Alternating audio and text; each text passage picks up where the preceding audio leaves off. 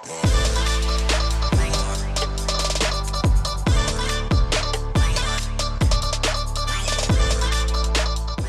everyone. Thank you so much for tuning in. I'm very excited about our next guest. We have Miyoko Schinner joining us, the founder of Miyoko's Creamery.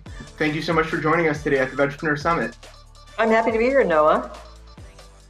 So let's jump right in. Can you give us a little bit of background, maybe some context for those that don't know you as well? How did you get to where you are today, and what is it that you do? Sure. I often joke that I'm an overnight success 30 years in the making. So I started out my first vegan business in the 1980s and have had a variety of businesses in the food space over the years. And back in the 1990s, I started a company that actually made meat alternatives before they were popular. And in fact, I was a competitor to Tofurkey. So, and we distributed them nationwide at Whole Foods and stores like that. So even though a lot of people only got to know me after I started Miyoko's Creamery and started the vegan cheese revolution, as we often joke. Really, I've been working in the food industry through businesses, cookbooks, TV shows for a very, very long time, for almost 4 decades. So. Can you talk a little bit about the early days of your creamery? Sure. The early days, well, it was funny. I was thinking about it because we're at almost 200 employees now. And in the very, very beginning, I started out with about 4 or 5. And, I was right in, it was just, we're going to have this little artisanal creamery. We were going to have a little retail shop, and the mountain bikers would come by and pick up a baguette and a wheel of cheese and go off and have a picnic. That was sort of the idea. And then sort of e-commerce. And I was in there teaching everyone how to make cheese, and I was in there getting my hands dirty, and we were making these beautiful rounds. And I thought, oh my God, one day we'll be able to make 1,000 wheels in a week. Just kind of funny because, we make something like 10,000 cases a day now or something. So it's just, and we thought if we get to 30,000 wheels in 1 month, we'll break even. And that sort of breaking even point just never came because the business just kept expanding so quickly. But in the early days, I was in there making cheese. I was mopping floors, washing the dishes, packing boxes. Just, first time we got into distribution just about 3 months after we launched the company. To get that first order out and make a pallet of product, we were there until like 11 o'clock at night, wrapping wheels of cheese and packing them in boxes. And it was pretty crazy. I have this problem when I get really, really stressed out, my left eye starts to twitch. And during those early days, my left eye was twitching like constantly. So what was the turning point in your entrepreneurial journey? When did you know that this was going to be a bigger company than maybe you had envisioned at first? Well, I think the very first day we opened, honestly, I didn't know, because if you think about it, today there's vegan cheese everywhere.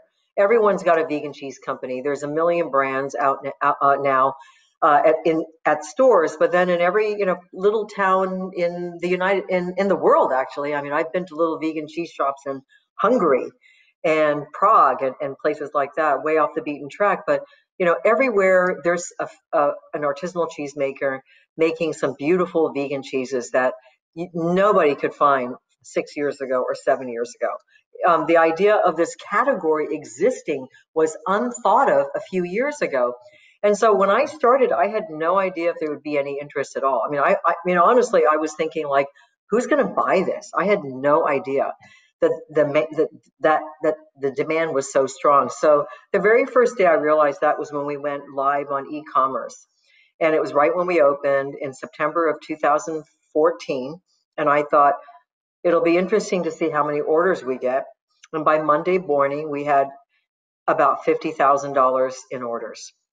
So we went live on a Friday afternoon, and by Monday morning, we had over 500 orders that were roughly about $100 each.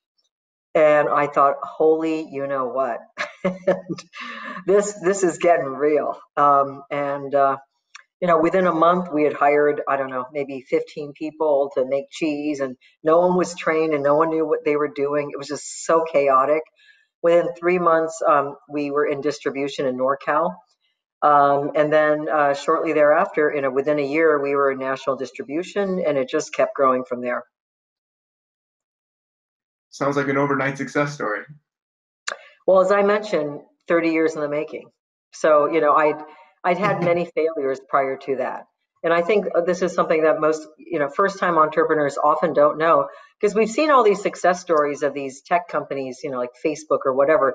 These young kids come out of college, or maybe they're even in college, and they start a company, and, overnight they're billionaires. Um, it just doesn't work like that most of the time. I mean, for every unicorn out there, there's, probably a million companies that have just flopped that you never heard of. And I think about this going to the Natural Products Expo, which is the biggest trade show in the industry. And because of COVID, it didn't happen this year, and likely it's not going to happen next year either.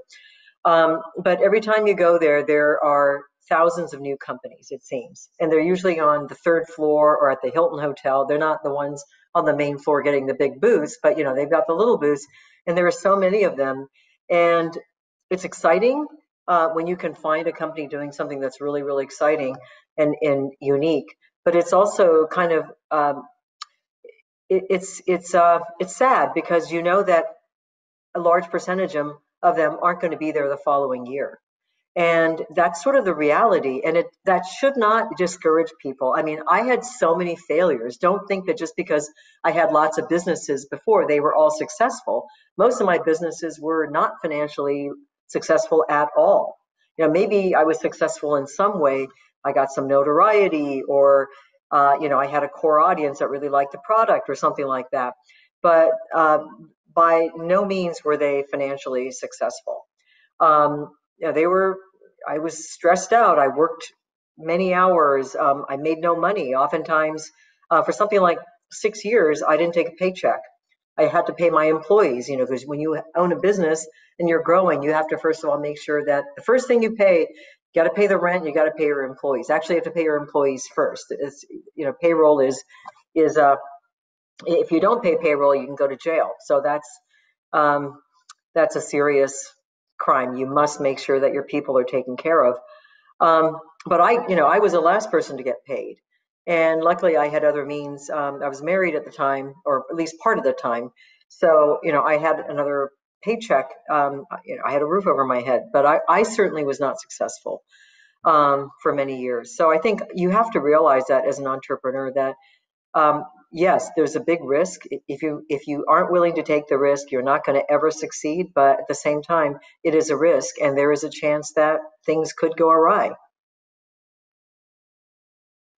As a I know that's long not time, encouraging, but it's the truth. There's a delay. Is that okay between? there is Okay. um, a little bit on. I'm not sure if it's on your or my end, Okay. but I think we can manage. If not, we can go backstage and start the session again if it's a major issue for everyone. Let's see. It's only on my end. Okay. We'll keep going. Okay, so let's keep going. So as a longtime animal activist, how do you view entrepreneurship as a vehicle for bringing about change? Sure. I think we're at a point in history where businesses can't exist solely to make a profit. We're at a point where if you're going to go into business for a higher cause. I think business is the platform uh, in order to make change today. I think the time of just activists going out in the street and screaming and holding signs, I mean, all of that works, but we have to make change at a fundamental economic level. We have to change how consumers purchase products, the types of products they consume. And it's absolutely critical that industry leads the charge in activism, in making a change to create an equitable environment for workers, but to save the planet and to save all living beings on this planet. I mean, it's our responsibility. We screwed it up. Now we got to fix it. So you recently won a pretty major battle against the California Department of Food and Agriculture. Can you talk a little bit about that? Congratulations, by the way, and also how it impacts other entrepreneurs who follow in your footsteps? Sure. We just won, well, we won a preliminary injunction against the state of California for so that they can't take action against us for using the word butter. Last year, we received a letter from them telling us that we had to cease and desist from the use of the word butter, that we had to remove all images of animals off of our website. We had a picture of a woman hugging a cow on our website because what we're trying to do is uh, remove the image of animals as commodities or as being simply for our needs, but to instill in people the idea that animals are lovable. Animals are, cows can be pets. Cows are capable of love and of giving love. So we want to change the perspective of how we look at farmed animals. And so we have all these images of farmed animals on our website, interacting with people, receiving love, etc. And we thought that was really, really important. And all of a sudden, we were told that only the livestock industry had the right to use images of livestock. We thought that was really, really wrong.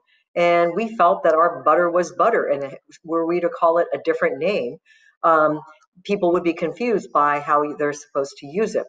So instead of backing down, as did many other companies in California, many plant-based companies before ours had received similar letters from the state of California telling them they couldn't use the word cheese or butter or whatever. And most of them simply complied because they didn't want to go to battle. We felt that this is right now is when the food revolution is happening, that it is absolutely critical that we drive a new that we start driving we have to uh, uh, drive the momentum to create a new food economy. And we felt that it was absolutely critical that someone had to stand up to the state. And we decided we would do that. So we were able to partner with Animal Legal Defense Fund, who gratefully provided uh, pro bono services for us. And we went to battle with the state of California.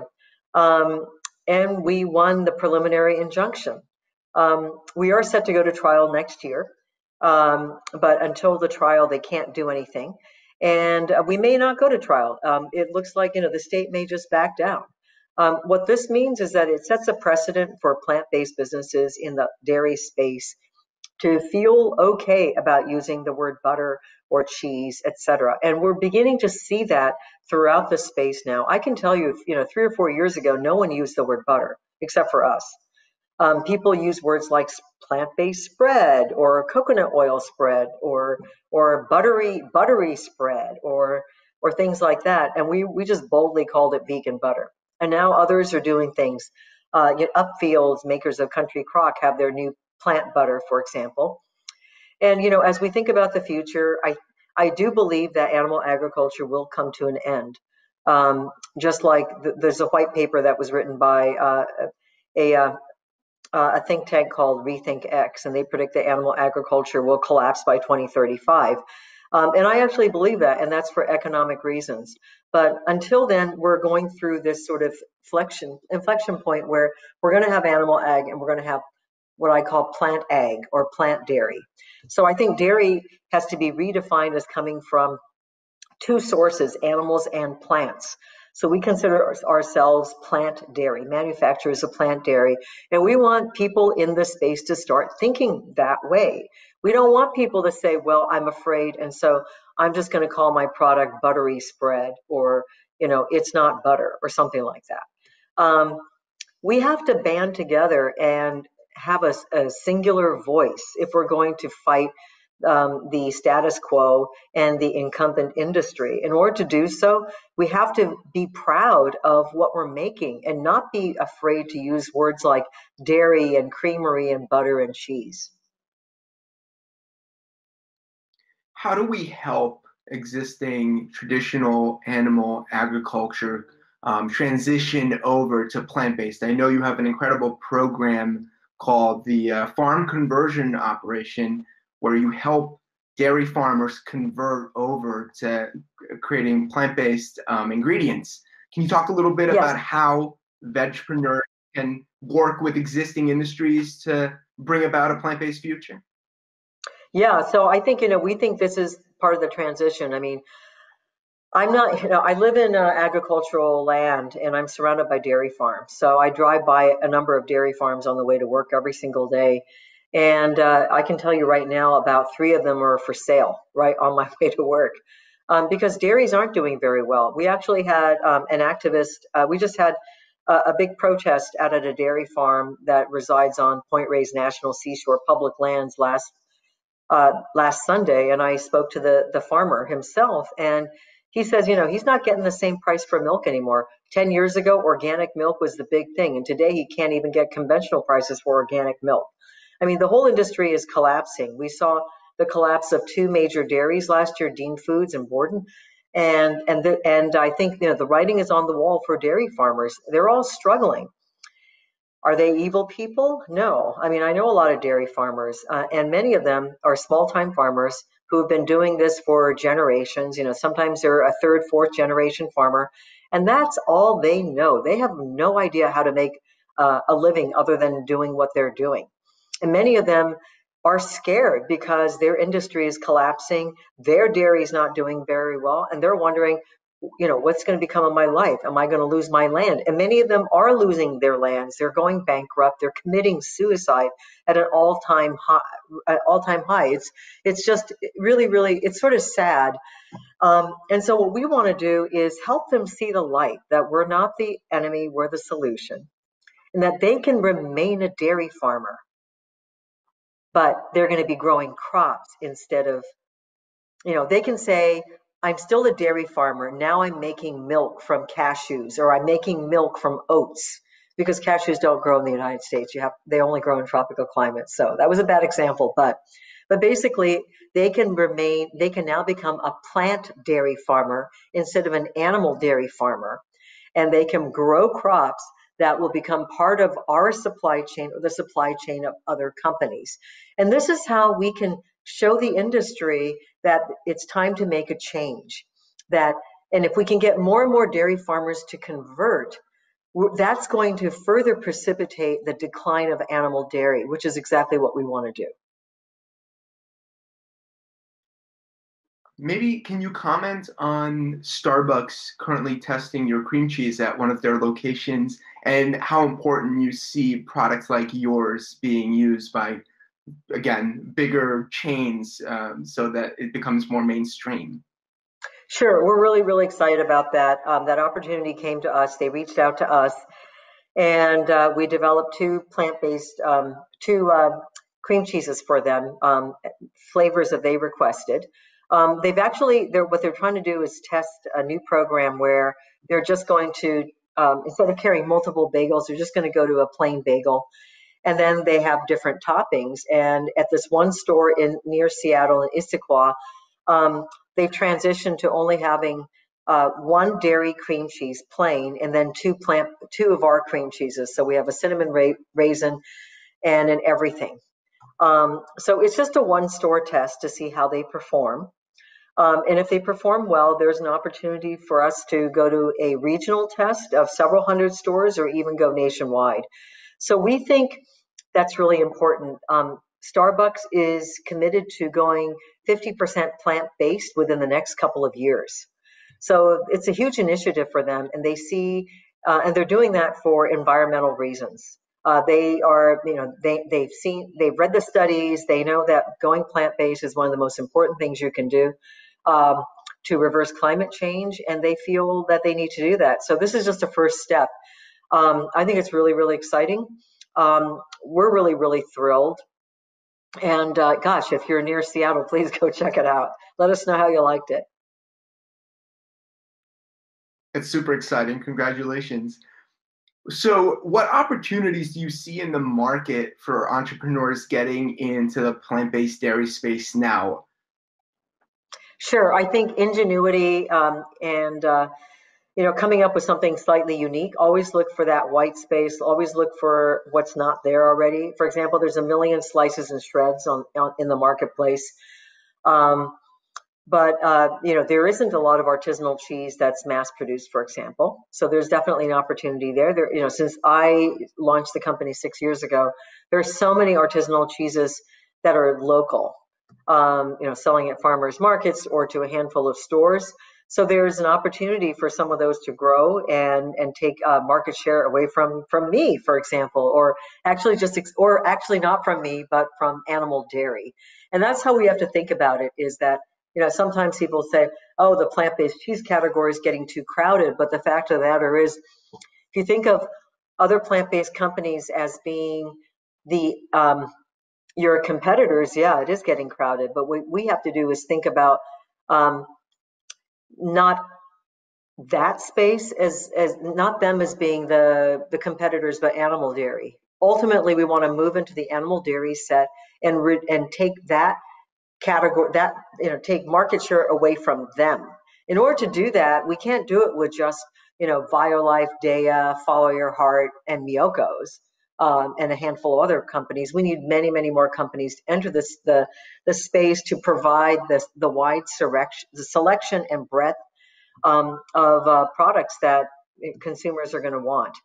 Also, I think there's space to explore ingenious new ways of making these products. If you think about the major players in the marketplace right now, which are like Dea and Follow Your Heart and Violife and so on, most of them make products that are really not. I don't know. A lot of omnivores say, well, it's not really food. Vegan products are highly processed, because most of those products truly are highly processed. They're made out of oil and starch and with natural flavorings in them. And so I think to convert the flexitarian and the omnivore that's looking to go more plant-based, what they're looking for is what I would call more real food. And so I hear this all the time from flexitarians and omnivores. It's like, I would eat vegan foods, but I read the ingredients, and the ingredients are just as bad as other processed foods, and I'd rather drink that organic dairy product, because I know it's all organic and it's real food. Now, we may think about it differently as vegans, but that's how they're thinking about it, how non-vegans are thinking about it. So we have to start thinking about how can we win them over, and we're not going to win them over with more processed food. We're only going to win them over with real foods that are organic, that people read the ingredients and they know what those ingredients are. Is there a product that you wish was available on the market right now that you haven't seen done or not done well? Well, yes. I mean, first of all, I think the whole slice and shred category, most of them, are not done well. They're because they're not healthy. And in fact, we made an attempt. This is one of our little stumbling blocks. We launched a cheddar and pepper jack earlier this year, and there were a lot of compromises made to launch that product. And I don't like them either. We've reformulated them. We're going to have a new product out in a couple of months, hopefully by mid-November, early December. Totally reformulated cheddar that's made from real food, made out of legumes and hemp seeds and oats. But other than us, most of the products, as I mentioned, are oil and starch, and I think we need to improve that. We need to improve that category. Our plant-based products, vegan products, should have nutrition. They should have protein and calcium and other nutrients. They shouldn't just be about it doesn't have cholesterol or it doesn't have this. We can't build an economy on not having. We have to build an economy that is full of abundance, that is full of nutrients, that is full of flavor. We can't just be good enough. We're not going to be good enough ever just by saying it doesn't have this, that, or the other thing. What traits do you think are most vital for an entrepreneur to succeed in this industry? And we can talk about maybe plant-based dairy. What attributes are necessary? I think, really the ability, I mean, just for any entrepreneur, whether it's the dairy industry or anything else, is that willingness to stick with it, willingness, the conviction to believe in yourself and your product, but also to be realistic and make sure that you've done some consumer outreach, some market research to make sure that there's a need for that product. And once again, I can't stress enough the need to make real food.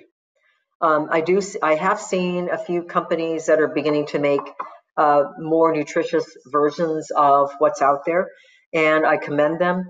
And the next key is going to be scaling. Figuring out how do you scale the technology.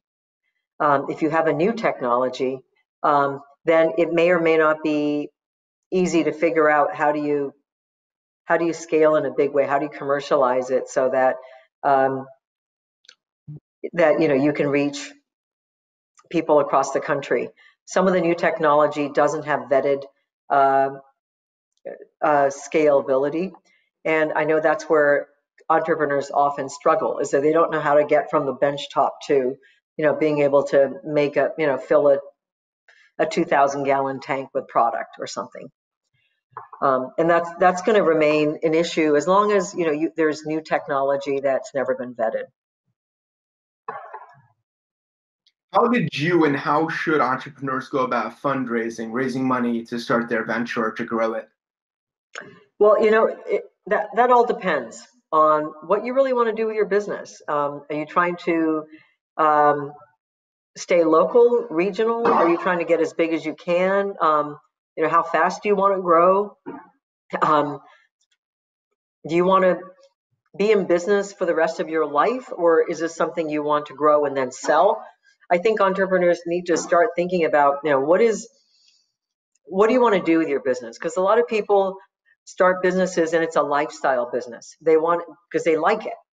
And if you are a lifestyle business, it's going to be harder, for example, to raise capital.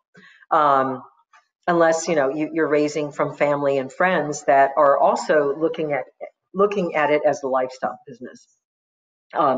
Most institutional investors are interested in investing in companies that have big growth dreams and want to expand their business significantly within a short period of time, because they're looking to make a return on their investment.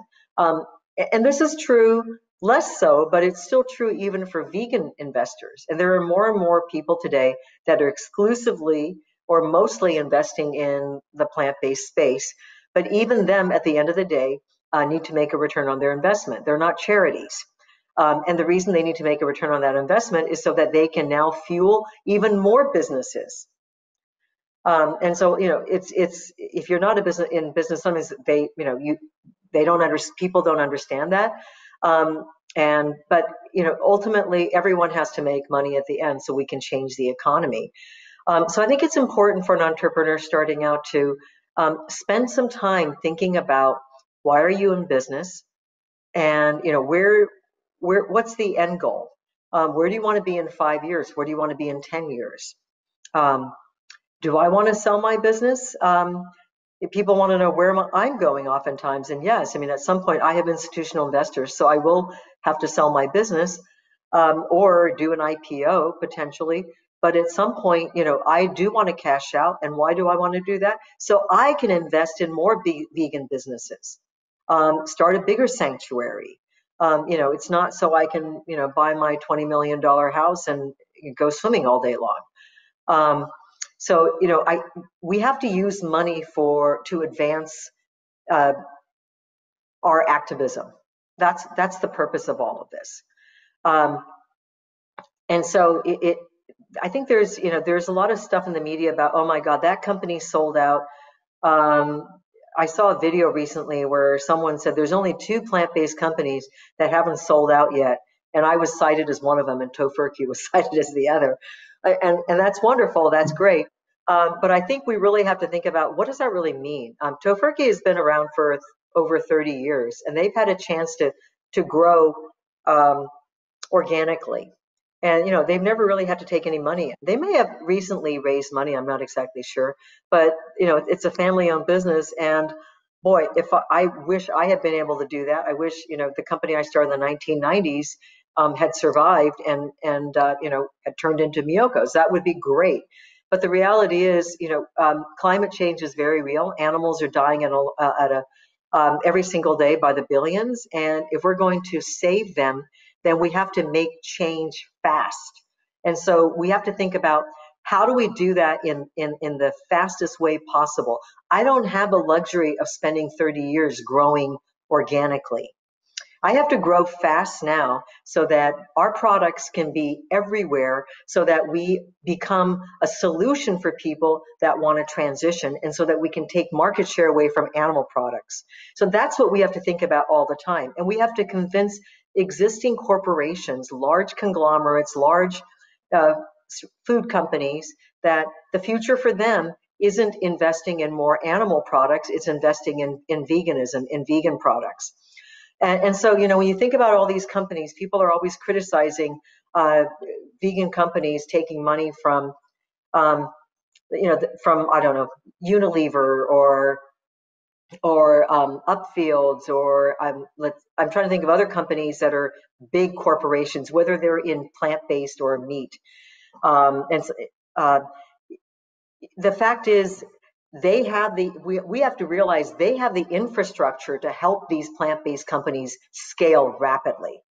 They have the manufacturing facilities, the distribution, the supply chain, and the financial resources to help these companies succeed and scale. And if Tyson's investing in Beyond Meat, and next thing you know, the CEO of Tyson is saying, well, the future of protein could come as easily from plants as from meat, then you've created a mind shift within that corporation. And if they see that Beyond Meat is doing better than than Tyson's chicken companies, then maybe they'll start putting more resources into plant-based, and eventually they'll put fewer resources into the meat companies or the dairy companies, and it'll flip. And I think we have to make change from within, because these are the companies that have the resources and the infrastructure to help plant-based companies succeed. We can be pure, we can stay in our own little ecosystem and just sell to vegans, but we're not going to change the world. And the end of the world will come sooner than we imagine. So, in some ways it seems like, yeah, we're dating the devil, or we're playing with fire. But I think there is a huge amount of opportunity from partnering with some of these companies. So yeah, I'm probably, at some point, every time I post something like this, I get bashed, like, oh my God, um, I what an evil thought. She's willing to talk to the other side, but I think that's how we make change. Really, I really do. There isn't. We have to convince these companies that their current practices aren't working. On that note, how do you, as you involve more stakeholders, remain mission aligned? Like, how do entrepreneurs bringing on investors ensure that Sure. their company will always remain plant and they'll never be forced out, or forced to do something that they wouldn't align with their mission? Well, I think the most important way of doing that is by being as successful as possible, because investors are following the money. Um, and so if you're successful and you do a really, really good job, why would they make you change? They're going to, they're going to want you to do more of what you're doing. Now, I'll be very, very honest. I make it very clear, when I talk to somebody, when I talk to an investor, I actually say to them, I want you to know that I'm an animal rights activist and I'm doing this for the animals. And I make it very, very clear to them. I don't pussyfoot around and soften it up or anything like that. And so because of that, of course, we have vegan investors in us. We have, some stakeholders that aren't entirely vegan, but they believe in, for example, our Obvious Ventures, one of our investors, is trying to create what's called a world positive. They make world positive investments. So they only make investments in companies that are making the world a better place.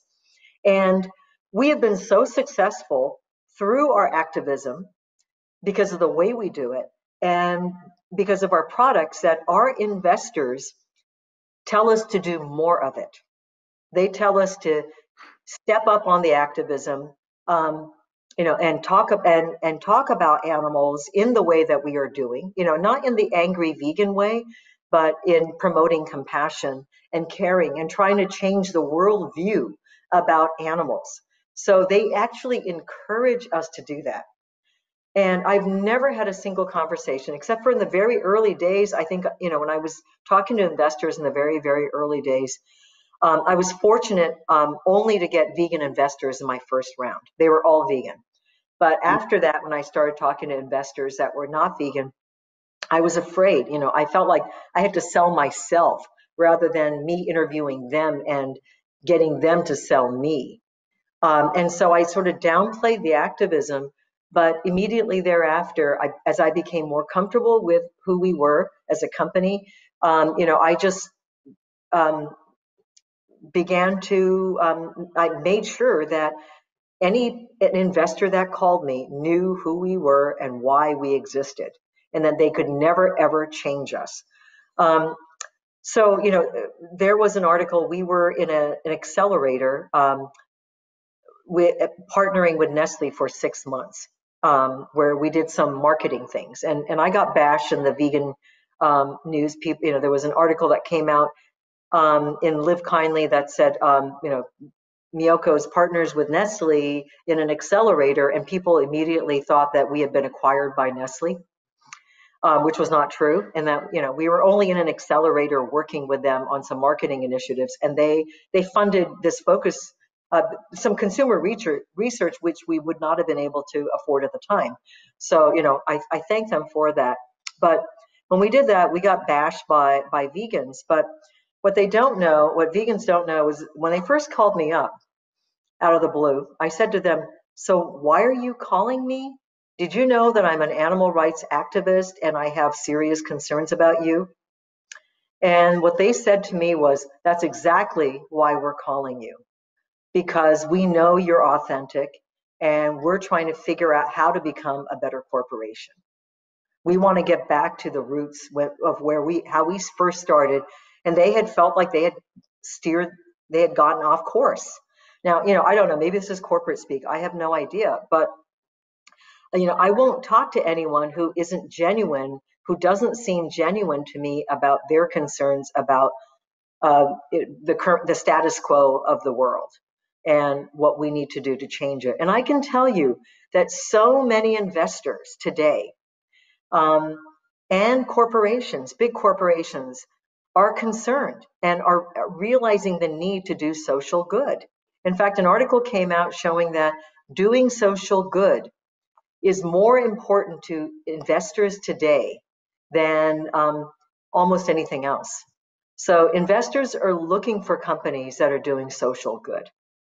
I know it sounds crazy, and there's a lot of skeptics out there, but it really is true. And I can tell you that from speaking to so many institutional investors.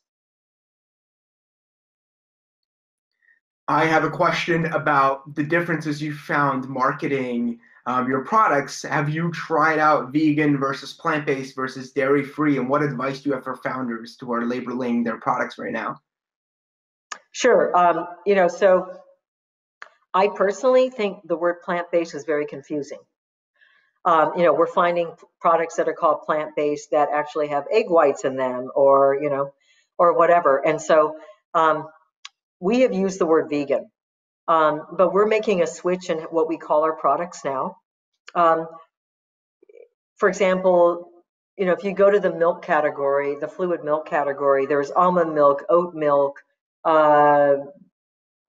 etc. So they call it by the primary ingredient. And so we're relaunching some packaging where the product will say cashew milk cheese. So it'll call out the primary ingredient that we're using. In cases where there is a composite ingredient, we'll just stick with vegan or oat and legume milk butter or something like that. I think the word vegan, there's plenty of studies that show the word vegan is a turnoff. At the same time, there's plenty of surveys out there that show the words plant-based is more confusing to consumers than the word vegan. So at the end of the day, I think you stick up for what you believe in. We continue to use the word vegan, not plant-based, because I think the world needs to be phenomenally vegan. And we're trying to change perception, consumer perception about what vegan means. If we stop using, if we live in fear of words like vegan, the world will never be vegan. And so, we just have to stop being afraid, and you have to be able to be bold enough to speak your truth and stand up for what you believe in. All right, let's move over to some audience questions. You mentioned the businesses you had prior to Miyoko's Creamery. What lessons did you learn from those? Uh, oh gosh, a lot. I learned to, that's a whole seminar unto itself. But I think the biggest uh, thing I learned is that you can't just be an entrepreneur, you have to be a leader. So, that's the problem with a lot of entrepreneurs. It's not just about the product, it's about how you can lead and inspire a team of people. And that's something that has taken me a long time to learn, to develop into, that I'm continually evolving into.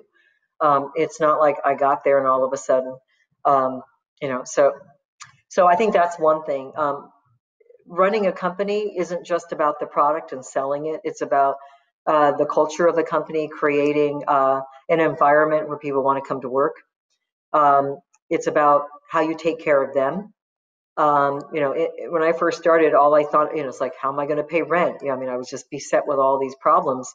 Um, and I think a lot of companies, whether they're vegan or non-vegan, often forget that you have to take care of the stakeholders, the people that are coming to work every day, and give them a reason for coming to work every day. That means you've got to create a business plan that's going to allow you to take care of them, pay a living wage, and provide benefits and PTO and everything else that they need to feel like they can work for you. I think you have to do market research, understand the consumer for your product, but at the same time, anticipate the future that may not be reflected in the consumer research. Um, there's a lot. I could talk about that exclusively for an hour. Yeah, totally. Before we go to the next one, I'm curious, what's next for Miyoko's? What do you have planned? What are you working on that's exciting? Sure. Right now, we have been in this. We have a new technology that we've developed, or we are in the currently developing. That's really, really interesting.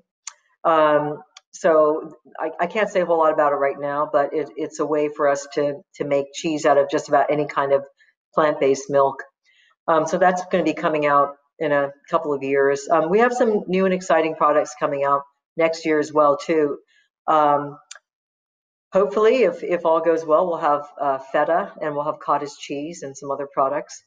But in the last few months, I have stepped back into the role of head of R&D.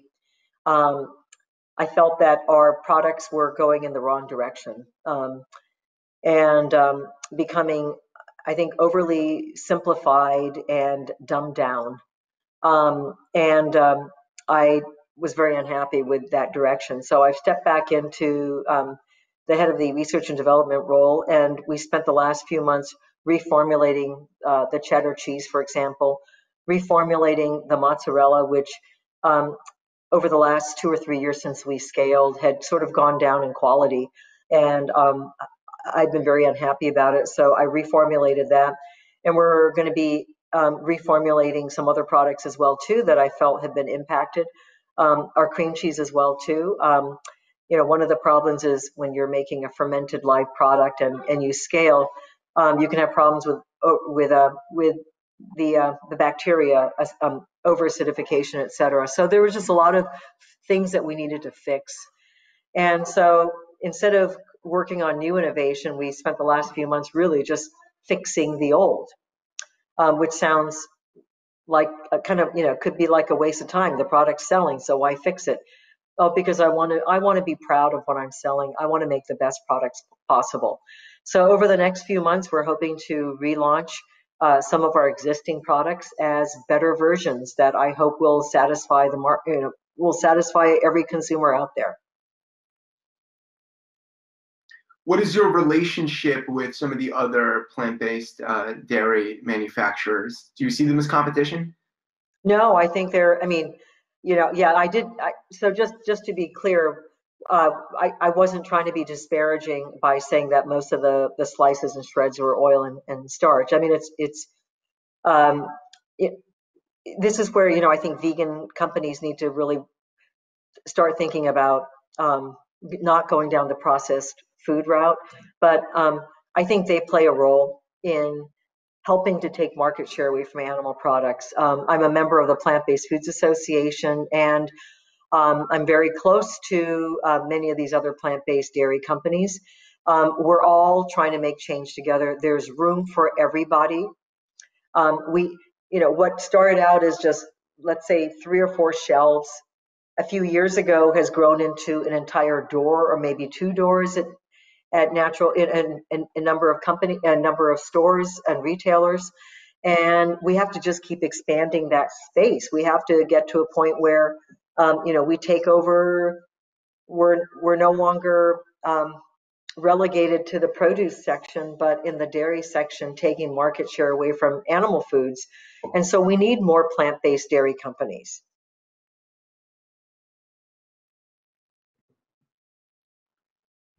That's awesome. Let's take another audience question. So, what are some of the challenges and opportunities that you are seeing as you grow exponentially? What are the challenges and opportunities? The challenge is, I think, scaling, manufacturing. I mean, I think that's a big challenge for a lot of companies right now, because unless you can raise millions of dollars to build your own plant, and that takes time as well too. Most plant-based companies are going to find what are called co-packers. You can find someone else to make your product for you. And there's a lot of challenges trying to find one that may be able to do your technology, whatever that is. And so getting to the marketplace is going to be a challenge. Just being able to scale and make your product is going to be a challenge. Another big challenge during the pandemic is getting shelf space for a startup, because in the old days you could actually go door to door to retailers or go to the Natural Products Expo and exhibit your product. But today retailers are often cutting back on new innovation. They only want to stock the tried and true, because consumers are going into stores, grabbing whatever they can, and then they're getting out of there. So there's not as much opportunity for new companies to be seen. So you're going to have to find innovative ways to get your product known to the consumer. And so I think that the opportunity for that is direct to consumer, and building a robust perishable or non-perishable direct to consumer business. People are now buying foods online, much more so after since the pandemic than prior to the pandemic. So I think there's huge opportunities there. So my last question: VEGPRENEUR is trying to inspire as many entrepreneurs and investors to grow plant-based companies. How do we inspire more entrepreneurs, more investment into this space? Well, just think of it as a platform for activism, the most effective platform for activism. So if you're a VEGPRENEUR, if you're an entrepreneur in the plant-based space, and you're trying to save the animals, then it's a moral obligation for you to start the business.